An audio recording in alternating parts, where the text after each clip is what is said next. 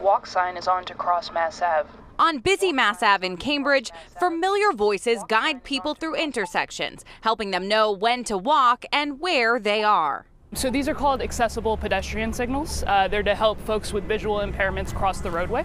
That voice you heard is actually city traffic engineer Dana Benjamin, who admits hearing her voice around town. It is very weird. The units are nothing new, but the voices are being added pretty regularly and by request from the visually impaired community. Instead of the traffic tones you may normally hear at traffic signals, the voices help differentiate what street someone is trying to cross. So you will hear, say, my voice to cross Mass Ave for a certain segment of this intersection, but then if you're crossing Inman Street, you might hear my boss's voice. We have a unit over at Main Street and Vassar Street that has a very thick Boston accent.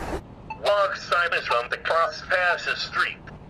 There's that Boston accent on the corner here of Main Street and Vassar Street, dropping the R. But the mystery is, nobody knows whose voice that is.